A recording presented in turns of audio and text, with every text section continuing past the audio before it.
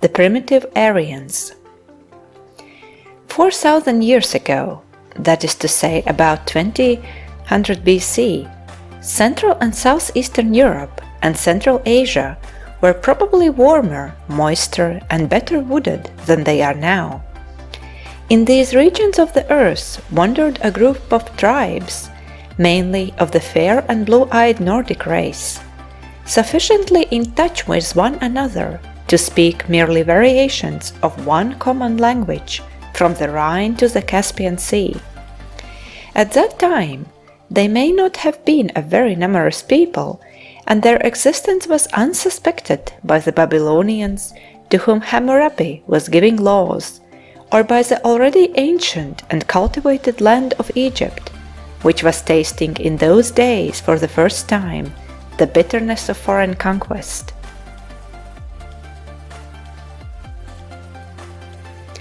These Nordic people were destined to play a very important part indeed in the world's history.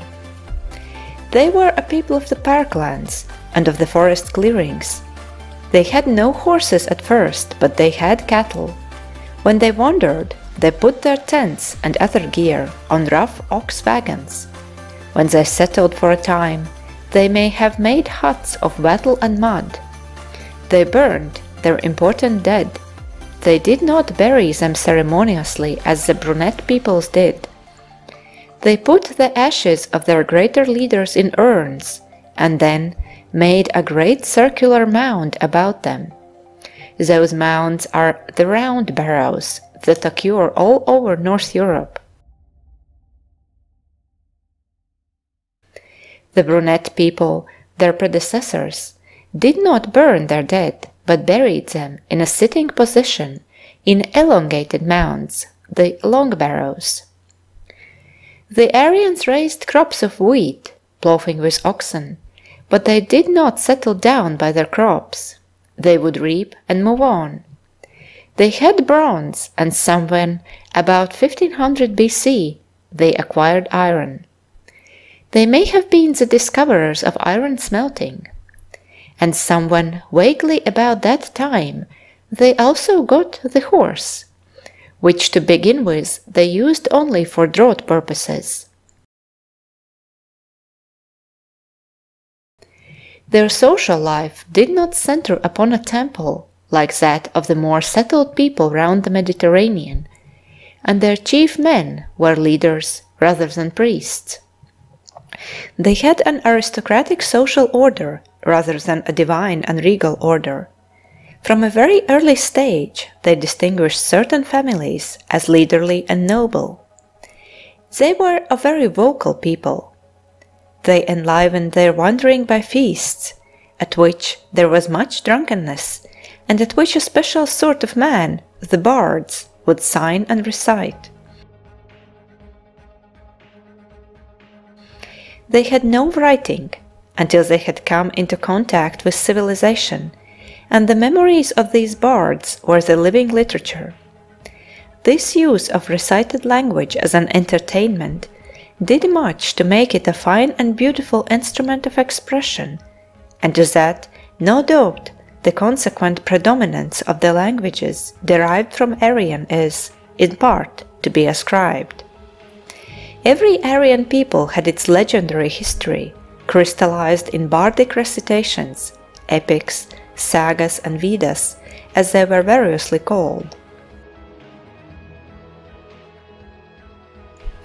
The social life of these people centered about the households of their leading men. The hall of the chief, where they settled for a time, was often a very capacious timber building. There were no doubt huts for herds and outlying farm buildings, but with most of the Aryan peoples this hall was the general center. Everyone went there to feast and hear the bards and take part in games and discussions. Cowsheds and stabling surrounded it. The chief and his wife and so forth would sleep on a dais or in an upper gallery. The commoner sort slept about anywhere, as people still do in Indian households. Except for weapons, ornaments, tools, and such like personal possessions, there was a sort of patriarchal communism in the tribe. The chief owned the cattle and grazing lands in the common interest. Forests and rivers were the wild. This was the fashion of the people who were increasing and multiplying over the great spaces of Central Europe and West Central Asia during the growth of the great civilization of Mesopotamia and the Nile, and whom we find pressing upon the Heliolytic peoples everywhere in the second millennium before Christ. They were coming into France and Britain and into Spain. They pushed westward in two waves.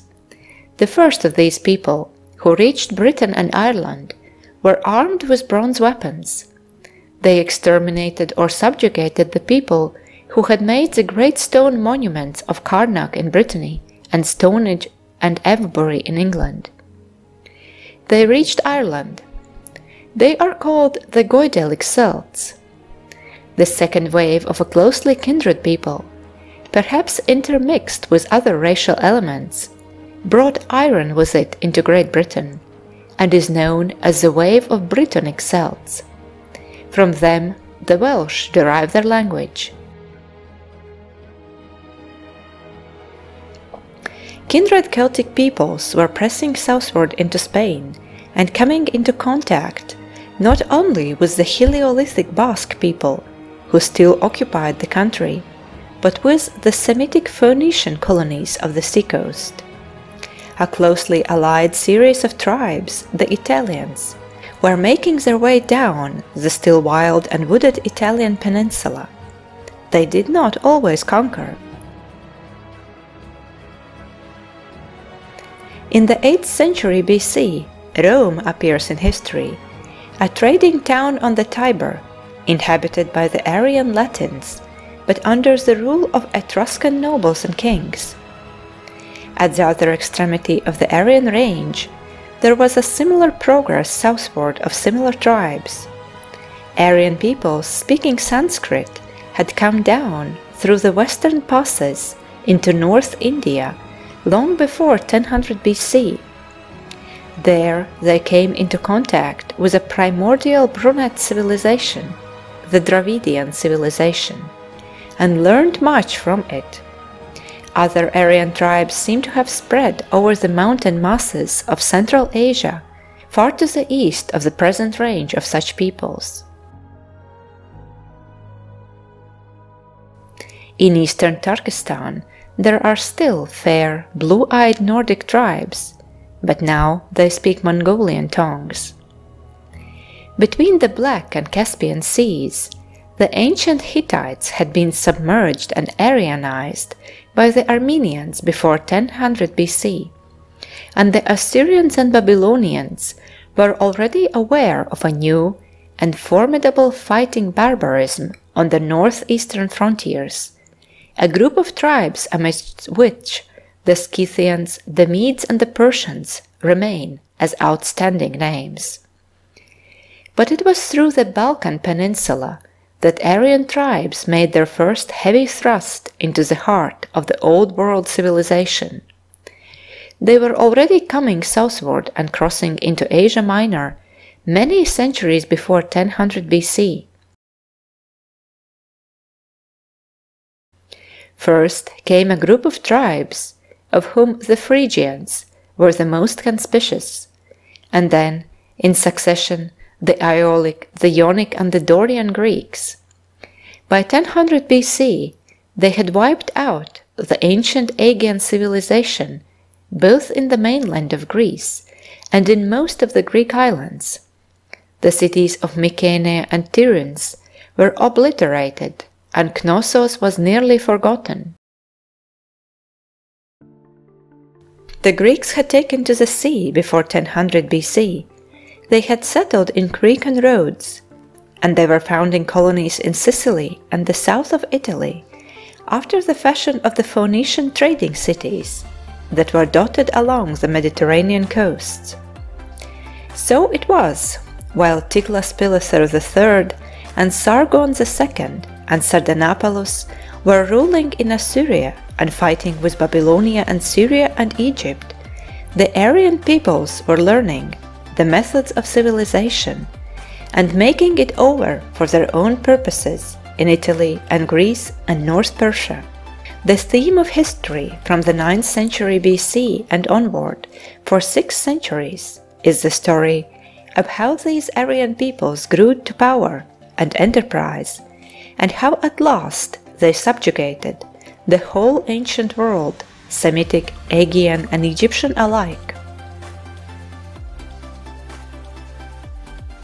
In form, the Aryan peoples were altogether victorious, but the struggle of Aryan, Semitic, and Egyptian ideas and methods was continued long after the sceptre was in Aryan hands. It is indeed a struggle that goes on through all the rest of history, and still in a manner continues to this day.